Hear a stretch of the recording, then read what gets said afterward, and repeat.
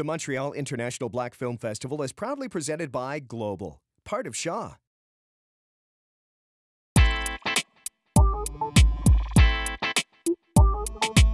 Hello, my name is Sephora Woldu. I am the writer and director of Impresa, a short silent film on East African entrepreneurs. I'm from San Francisco, California. The film was shot in San Francisco as well, and so I'm here for the Montreal International Black Film Festival.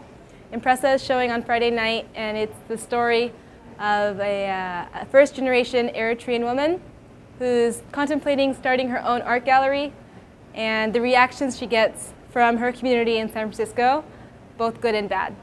So I hope you come out and see it, and I hope you enjoy this year's festival. Thank you.